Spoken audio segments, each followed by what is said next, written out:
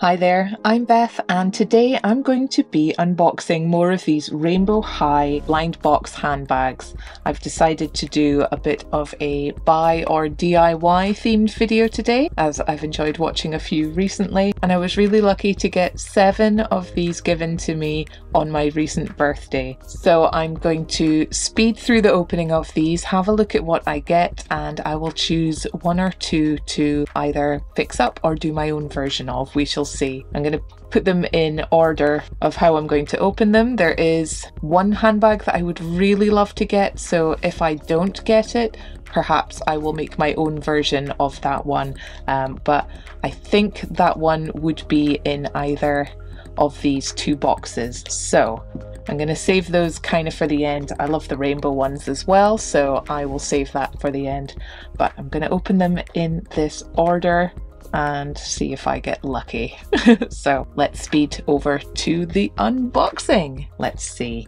I've taken all the outside wrappers off so I can just get straight into these boxes. I'll tell you the ones that I'm most hoping to get. I really want this one with the sun and moon. That's a Sunny Madison bag, and looking again, I actually really want this one as well. So let's see if I get lucky. Ooh, oh, that's a really nice bag. Does it open? Oh, it does.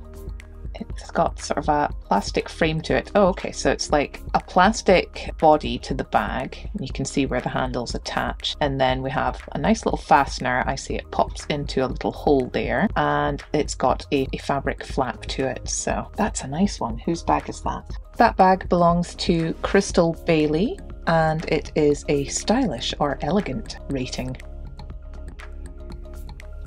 Very nice. Lovely colour.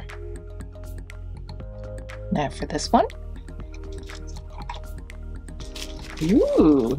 Oh, I like this one too. Clear iridescent plastic. Oh, I love these tiny details. The little clear sort of luggage tag. Oh, that's really nice. Little fabric straps with double rows of stitching.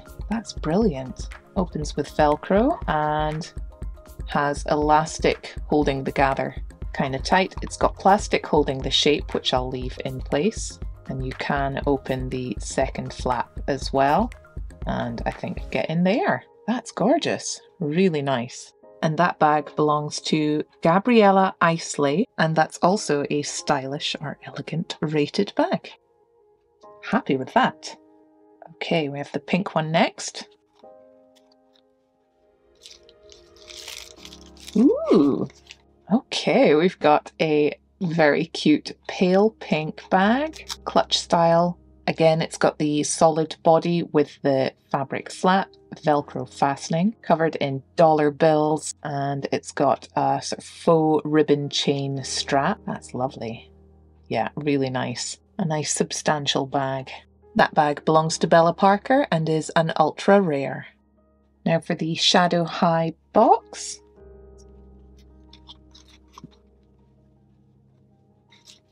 Now I do have one of these already, which was the backpack style, but this feels different, so hopefully no doubles. Ooh, excellent. I was hoping to get this one actually. I didn't want a double. Oh, wow.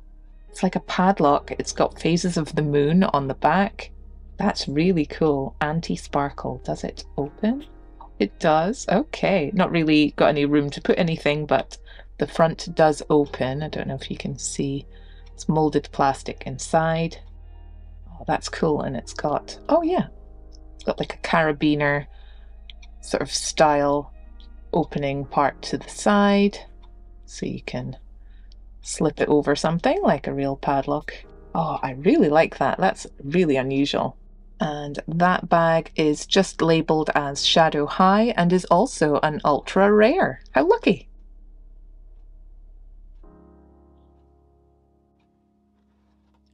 Next up is this peachy orange box. I love that I will have a collection of all these little dust bags when we're finished. Okay, let's see this one. Ooh, well, that's a nice one. A bit like one of these 60s or 70s sort of jelly handbags. So it's like molded. Oh, it is squishy. And yep, you can open it a little to get things in. That's really unusual. Very nice.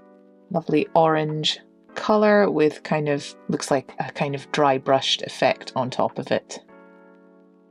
And that bag belongs to Poppy Rowan and is also an ultra rare. Lovely. Now for the rainbow coloured box.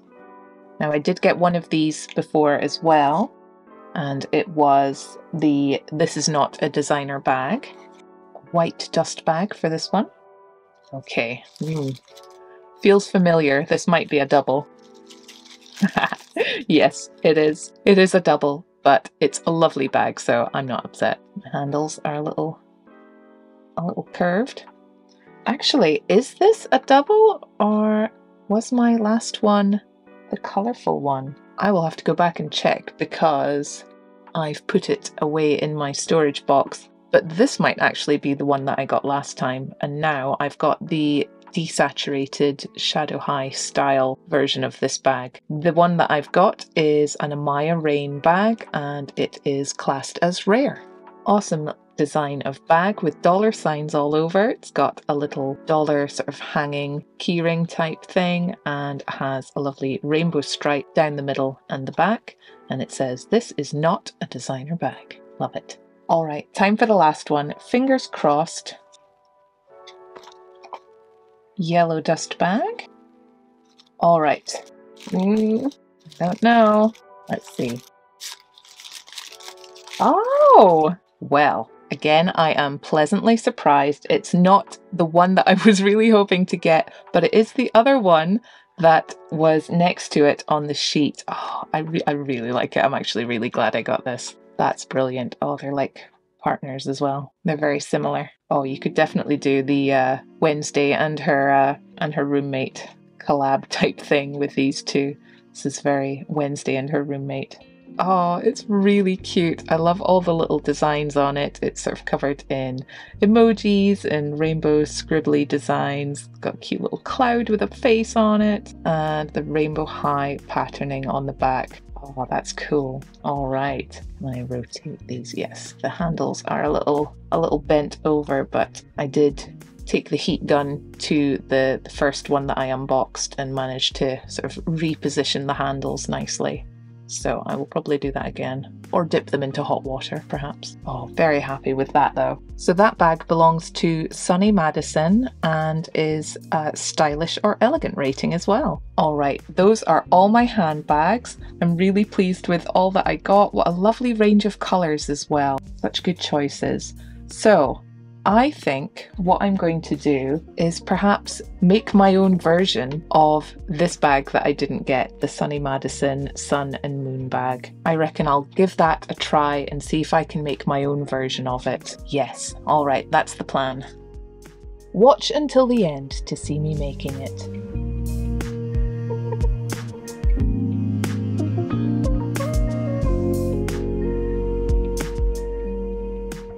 I went online and found some reference photos of the bag so I could see more detail and work out its construction. I already had some small sample pieces of pale yellow and white vinyl, which would work nicely. I also rummaged out some gold-coloured chain links and findings for the hardware of the strap. I have a white zip that I'll cut to size and started cutting out the rough shapes I'll need from the vinyl.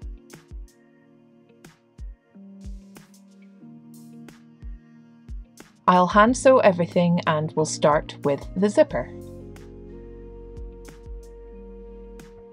Now it's got vinyl on each side, I'll add a section to make up the outer edge of the bag.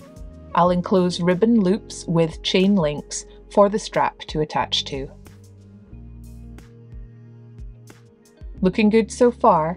I want to include the piping I can see in the original, at least on the front side. I glue a length of cord into vinyl to simulate piping cord. I will layer this between the white circle front and the sides.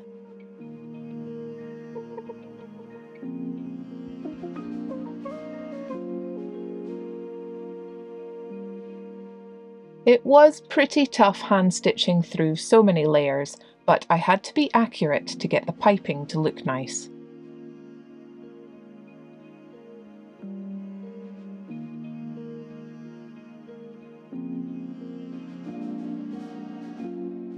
I turn it right side out and I'm really happy with the front so far. Next, I will insert the other ribbon loop and close up the other side of the bag.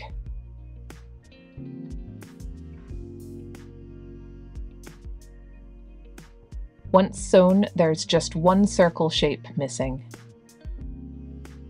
With the zip open, I can sew it inside out, then flip it right side out through the opening.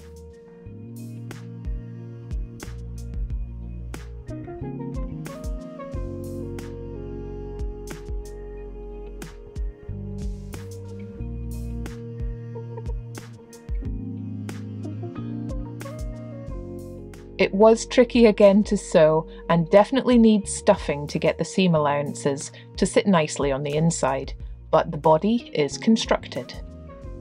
Next, I'll attach the buckle and loops to this ribbon strap and slide it onto the bag.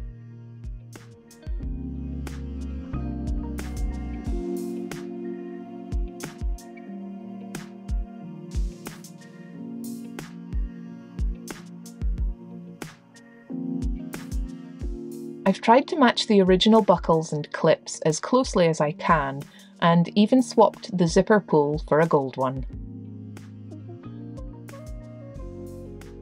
I did stuff the bag, so it looks better and so I can add the front design too. Here's the artwork on the collector's guide, slightly different to the real bag pictured here, so I'll use these references for my one. Now, I don't have an embroidery sewing machine yet, but I do have textile medium and lots of paint. I can use these to create fabric paint and painstakingly recreate the sun and moon design myself. I sketch out the design in pencil first.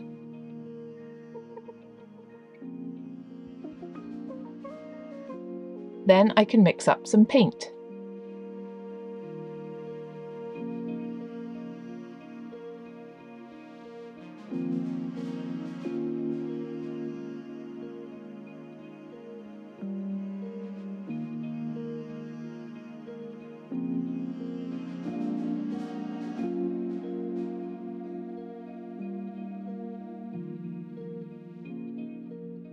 I built up the design, layer by layer, adding as much detail as I could, before finishing it off with some very delicate outline details.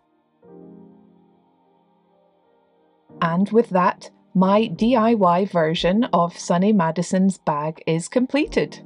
What do you think of it? Here it is compared to the reference pictures. I think it's a pretty good replica, don't you? Granted, the materials and colouring isn't quite the same. I'm happy with the overall feel of it and the painting on the front. So, what's the verdict? Would I have been better off buying more blind boxes to see if I got lucky, or was I right to DIY instead? Buy or DIY? Let me know in the comments below what you think. Thank you very much for watching. I do hope you enjoyed this little video, and I'll see you again soon. Bye!